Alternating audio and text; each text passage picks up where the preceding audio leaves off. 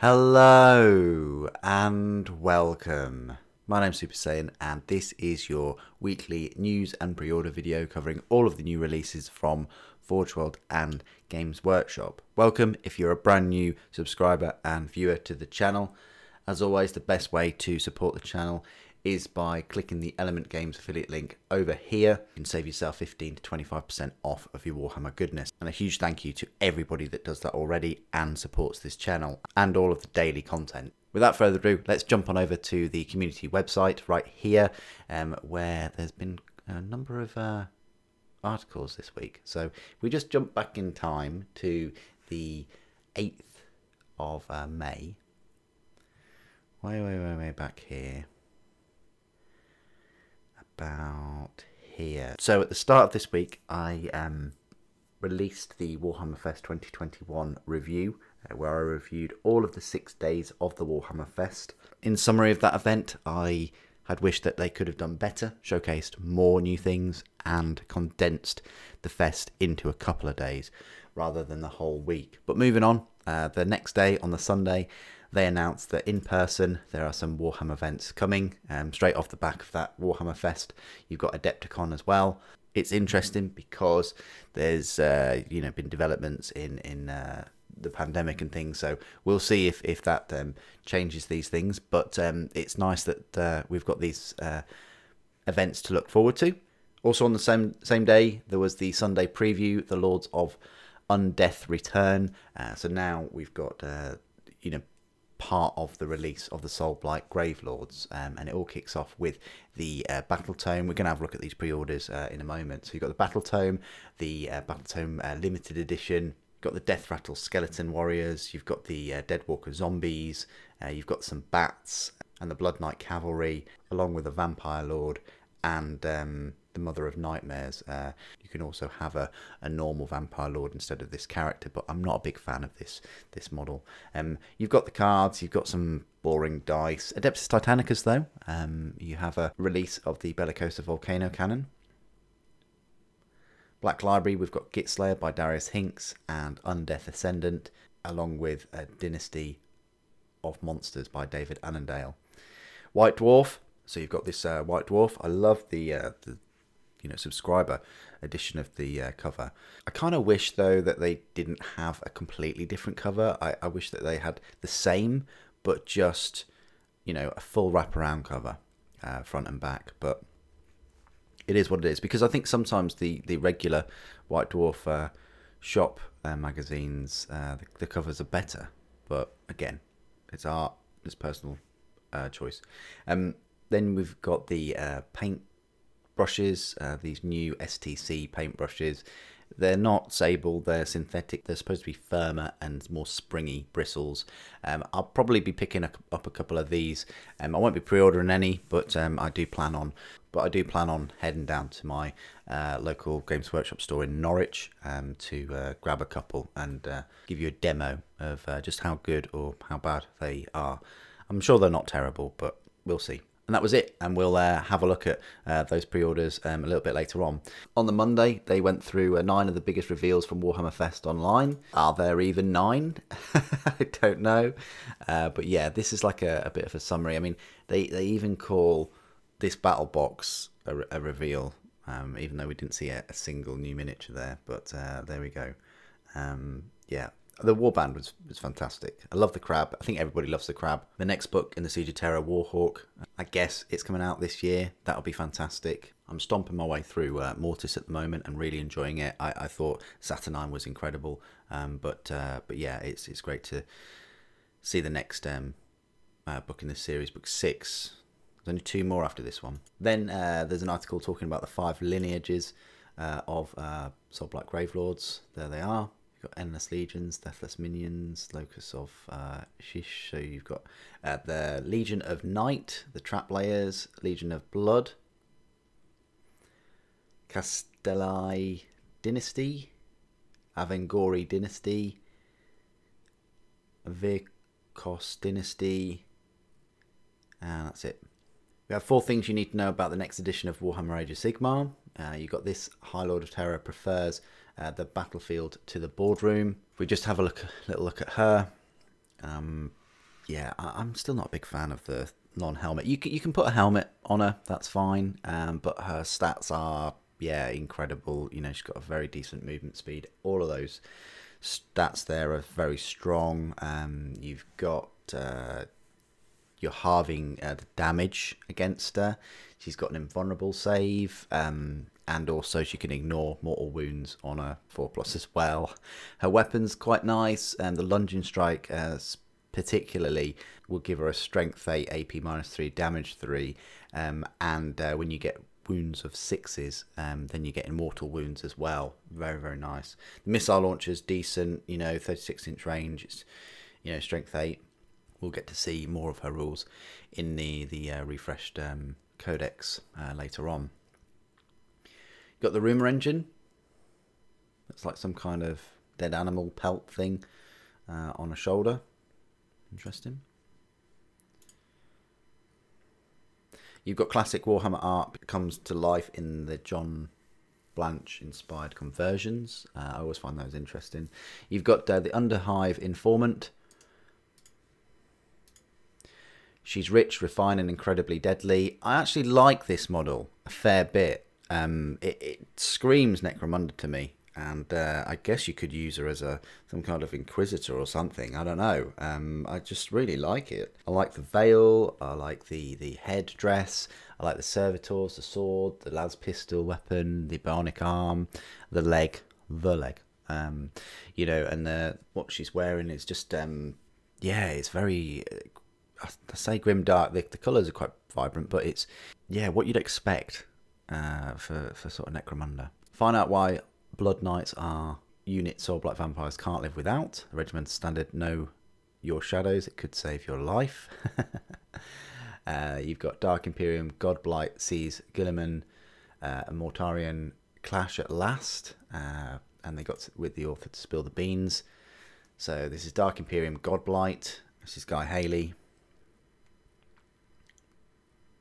Lovely bits of artwork there. Some we've seen before, but yeah, fantastic. So if you're interested about 40k in its state at the moment, probably worth checking that book out. 5 reasons to pledge your allegiance to Manfred von Carstein, or Carstein. Really like this model. I wasn't really paying attention, but you can order it here if you just click there, and it's definitely more on my radar now than before. But yeah, I like it. Deathlords, look. You could also turn him into the other mini that they talk about. Middle-earth. You've got an army that makes your skin crawl. Creepy crawly armies there. Celebrate UK Warhammer stores reopening with exclusive merch and models. So, yep, the stores will be opening. So that will be next weekend on Saturday, the 22nd of May, and all the way up to the 30th of May. And you can pick up your, you know, store exclusive models there, and a lot of art print, books, dice bags, you know, you name it. Pretty cool. I'll definitely be heading over to my local store, Norwich, at some point in the day, and finally be able to touch base with a few of them there and have a good old conversation. You've got the Queen Neferata instead of Manfred. So same model. If you just click there, same price, £48 though. Quite pricey, almost £50 for a mini, but lovely looking mini. Is she 2-sprue? Kind of get the impression that she's 2-sprue. But yeah, both of them, you can't really go wrong. They look fantastic. You've got some gaunts popping out of there as well. And then you've got the warband for Bone Reapers with this dude with a massive axe. They look very fun, very cool. I'd be interested to see what colour plastic they are though. I really would. We'll have to see, won't we? Because they all the warbands are in the different plastics, different colour plastics. Giant Bear beats up demons in Total War, Warhammer 3's new gameplay trailer. If you haven't watched this already, I strongly recommend you do. If you've got any interest in Warhammer at all, it looks fantastic. Can't wait to get my teeth stuck into this. I will try and get it, and I will try and do a sort of live stream and some games and things for you. But again, it does revolve around the support for the channel. It really, really does. So the more support you can provide, the more we can see this as a reality. Forge World. So on May the 14th, which was only yesterday, this Nemesis Volcano Cannon was up for pre-order on the Forge World website. It's an odd one because it comes in 10 pieces, and well, we'll have a look at it in a moment to try and dissect those 10 pieces. But yeah, I'm not quite sure whether you get the turntable, but we'll see. I mean, it says replace the Quake Cannon with an even more devastating weapon. Truth be told, the Quake Cannon is huge range compared to this. They really did nerf the volcano cannons. Anyway, the Horus Heresy, wow, was not expecting this. We've got some there's Samus obviously, and Dawn, Rogel Dawn, but yeah, was not expecting this with 2 Imperial Fist Praetors. It's Tartarus Terminator armor. They had access to both. For me though, I just have this image of Cataphracti armor. Maybe they'll bring out the Huskars at some point, because you know, Forge World do produce some Imperial Fists in the Cataphracti armor with the shields as well. So I don't know, I just would like to see some Huskars for them. Poses are lovely. I like the power swords, like the shields. Yeah, really, really cool. It makes me want to get these. So if you would like to see these 2 models on the channel, you know what you need to do. Like the video, subscribe, and support it that way. Broken Realms Fiction to cast along Shadow. So as usual, they've got one of these download PDF sort of short stories, which is always quite fun. Find out why vampires are Nagastri's most resentful servants and why he puts up with them. And then Frankenstein is here, and he's more than the sum of his assorted parts. So you've got this Frankenstein model. Looks really, really cool. And a little bit of a rule there. Nice that they're still supporting Blood Bowl. You know, from the get-go, it looked like they've got a lot of teams that they've made now and that they're creating. I'm sure there's more to come. And that's it for the news. So yeah, a lot to digest there. Everything from Adeptus Titanicus to new Horus Heresy minis. A big focus on Total War Warhammer and Age of Sigmar with the vampires. There may well be a focus on the Hired Gun video game, because that's due to come out in 2 or 3 weeks. So we might get an article focusing on that. That would be cool if they had some kind of interview, but we'll see. Okay, so let's jump on over to Forge World right here, and straight away on the front page you've got Unleash the Volcano's Power. So that is the main pre-order this weekend, or you know, yesterday. It's worth noting because I don't think a lot of people know this, but Forge World pre-orders are up on the Friday instead of the Saturday. Sometimes you'll get the new product on the Friday the week after, but sometimes you also get it on the Saturday. Anyway, if we click on pre-orders, this is it. It's still up for pre-order, so you can still pick it up. Though I don't know about you guys, but there was an issue with the photos when they first put this up yesterday. But it looks like it's since been resolved. You've got a 360 view. You've got some close-up views. Now, this is what I mean, look. So if we enhance... So I think these are in 2 parts, look, because there's a nice gap there. They may even be in 3, but if they're in 2, that's 2, 4... 5, 6. I think the armor is 1, so 7. The barrel is 1, 8. This cable is 1, 9, and this end bit is 1, 10. So if that is the case, if that is 10 parts, you are missing the turntable, the side mounts, and the front armor piece. So yeah, I can't stress this enough. If you haven't built your Nemesis Quake Cannon already, please leave that aside so that you can you know, use those parts to build this. It's a bit of a letdown that they didn't make those extra 4 pieces in Resin 2. I do feel sorry for you guys that have you know, built your maniples and you built your Nemesis straight away. If you haven't glued it too tightly, I guess maybe you could break the Quake Cannon off. So leave the front armor plate and the turntable together, but just prise off the mounts with the Quake Cannon already attached, and then sort of peel off both of those mounts, and then at least you can use the mounts and the turntable with this new weapon It's not the end of the world. I'm sure you can do it. But I just put that out there that it contains 10 parts, and I've already just added up these parts here, and I don't think that you get the turntable. They don't even show the turntable. Forge World are usually pretty good in showing all the pieces, you know, obviously with the exception of like a big Titan and things, but they normally show these pieces for these like weapon upgrades, all of them. So that is a bit of a letdown, because they have promoted that you can just use this with your current Nemesis, and I was expecting an extra turntable, so bit of a disappointment, but it's yours for £16. I have pre-ordered mine. It will come next week, and we'll go into that a bit further.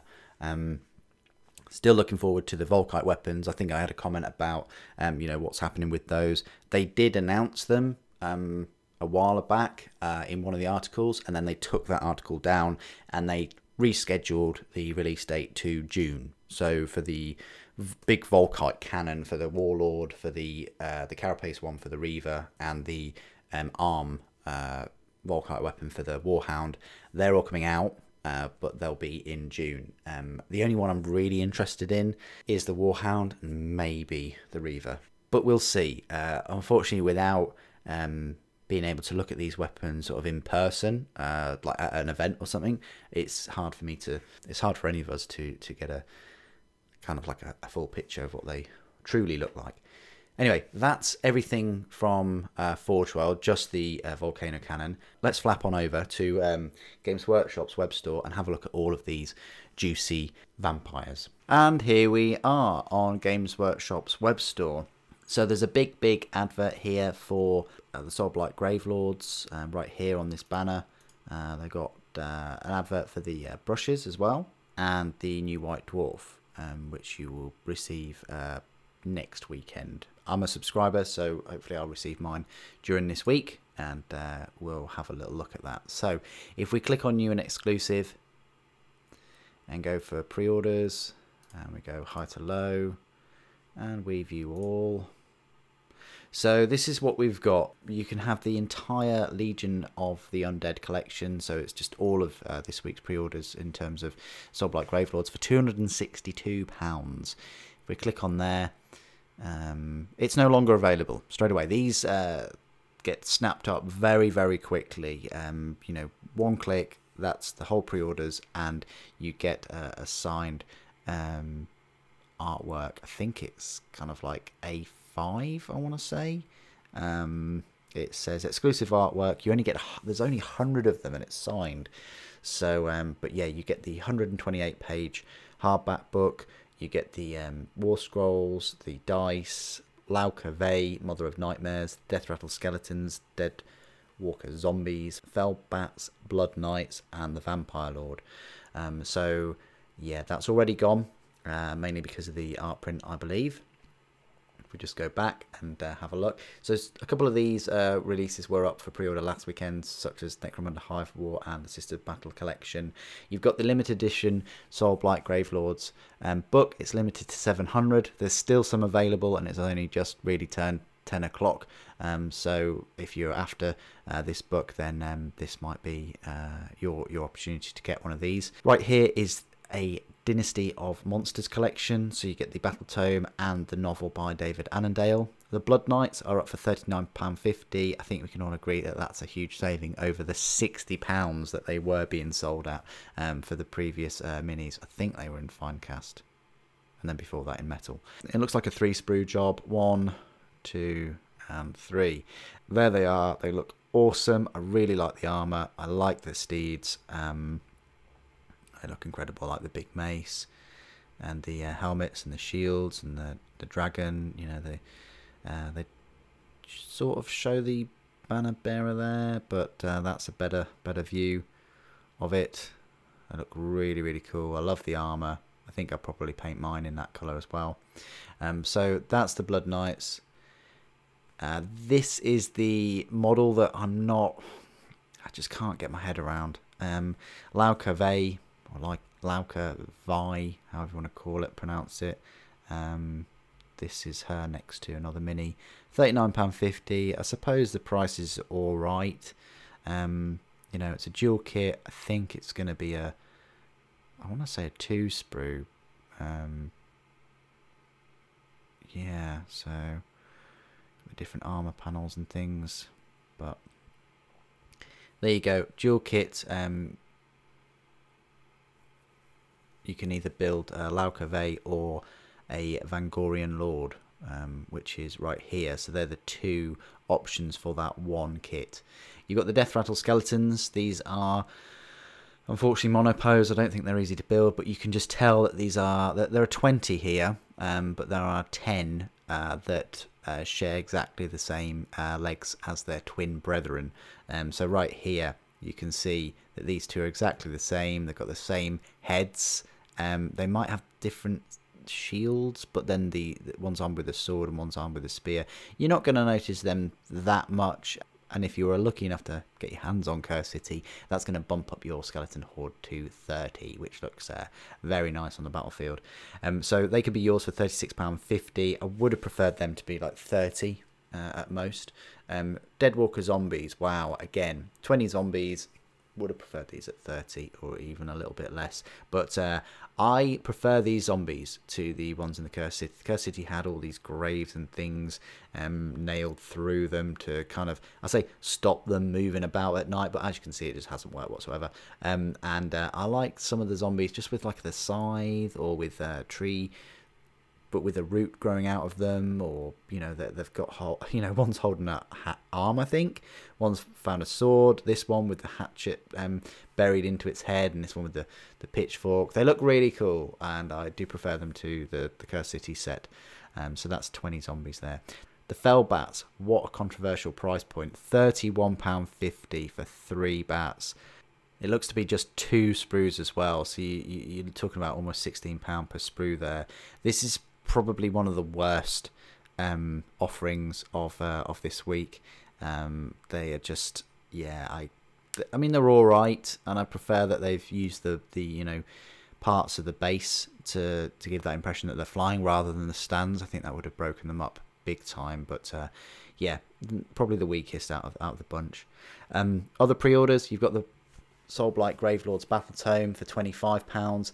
I looked at the number of pages, and there's 128 pages. It's a treasure trove of background information of the realm of Shyish.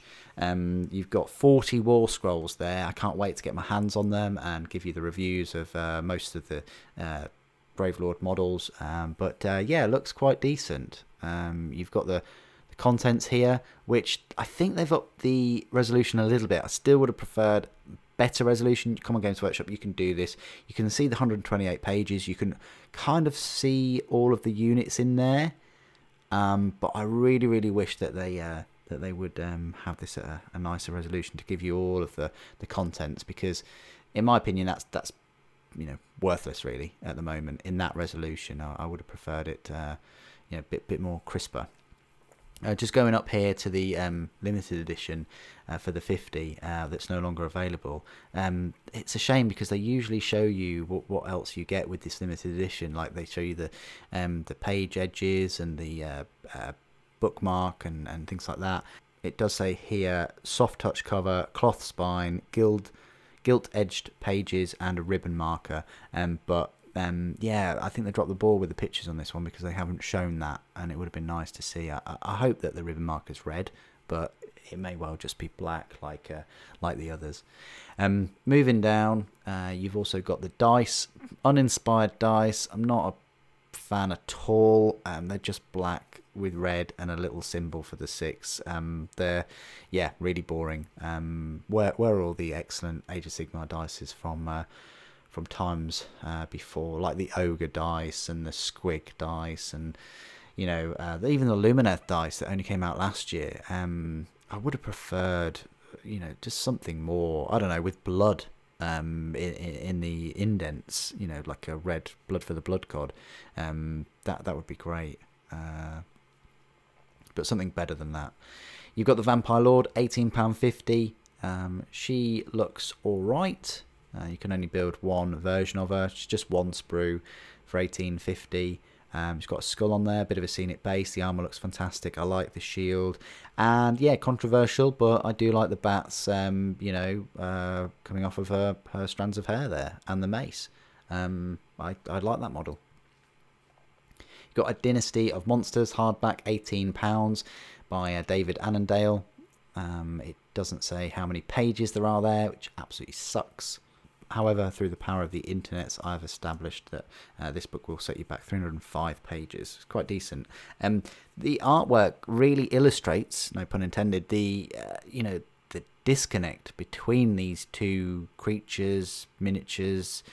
Yeah, in future Games Workshop, stick with one or the other. Either stick with the Vampire Lord in her armour, in a human form, or stick with this vampire bat type creature with its head. I think people have already modified this creature to have some kind of head there instead, and those images look great. Just search it on Instagram or something and you'll most likely find that.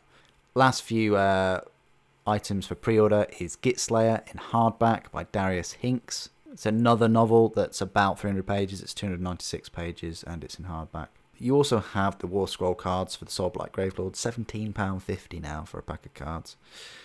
You've got the e-publication, and then you've got the Undeath Ascendant Vampire Counts Omnibus, £12.99. It's an omnibus, so you can expect that it will be a huge number of pages, and it is in fact 848 pages. You can get it cheaper from Element for about £10. So yeah, if you're after a big, thick Vampire Counts omnibus to go with your Soulblight Gravelords, then that is the book to go for. You notice there's C.L. Werner, who recently wrote the Cursed City novel that has been extremely popular. And finally, you've just got all of the brushes, the STC brushes, and the White Dwarf magazine. Interesting price points for these. The prices are all over the shop. I'm not sure why. I'd like to speak to Games Workshop and find out why there's a difference between like 15 pence and 10 pence and so on. Would have been nice if they were like a uniform price, or at least the small brushes were one price, the medium brushes were another. But yeah, they are all over the shop, and there isn't actually an option to buy them all at once in like a bit of a discount, like a set. That would have been fantastic, but no. So I'm going to have a little look at those when I go into the store. Might pick up one or two and give you my open, honest opinion on them. It's interesting that the most expensive one there is what, £6.75, so that's almost £7. It is a large shade brush though. Still, you know, almost 3 times cheaper than Winsor & Newton, but I'll be interested to find out just how well they hold up and how springy and firm those bristles are. Anyway, we've come to the end of all of the pre-orders for this weekend. A lot of pre-orders. I thought that Games Workshop would have slowed and just released, I don't know, like the Blood Knights and the Battle Tome. They haven't. They're still releasing as many items as they possibly can. It's going to be interesting next weekend. I think we will have the rest of the Soulblight releases. So we've still got the wolves, we've got the Lycan character, we've got the wolf with the Baron type character. We'll probably have some kind of start collecting kind of set, maybe. And then we've also got the Primaris Heavy Intercessors and the Flayed ones. I wonder if they'll bundle both of those in the release next week, or whether we'll have a break from Soulblight Gravelords. It will be interesting if they just push Gravelords out to one side for a week and release the Primaris, but I've got a strong feeling that they will have the Primaris up for pre-order next weekend so that they can be in your hands for the 29th, because they did say that the Intercessors would be out in May, and there's only one more week left. So maybe we'll have a combined Age of Sigmar and 40k pre-order release for next weekend. We'll find out tomorrow in the Sunday preview, of course, at about 6 o'clock GMT. What do you guys think of all these pre-orders? What do you think of the Soulblight Gravelords? Do you think they've done a great job in refreshing the range, and or do you think they've dropped the ball in a few places? And what did you pre-order today out of the Adeptus Titanicus and all of the products that are up for pre-order today? Please do put your thoughts and opinions down in the comments below as always. It'd be great to hear from you. Thank you ever so much for joining me today. Thank you for watching. The Emperor protects.